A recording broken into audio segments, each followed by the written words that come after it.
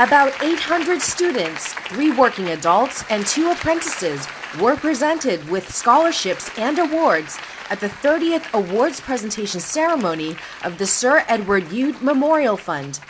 Officiating at the ceremony, Lady Youde said, "The fund has been working tirelessly in promoting education and research among people with different academic levels." She said she was delighted to see that the fund today is firmly established as one of the most prestigious scholarship funds in Hong Kong. Since its inception in 1987, the fund has supported more than 24,300 Hong Kong students under its major schemes. In the past 30 years, the fund has distributed more than $247 million to fund various scholarships, awards, and sponsorship schemes benefiting more than 750,000 people. In the current academic year, the fund disbursed $3.98 million.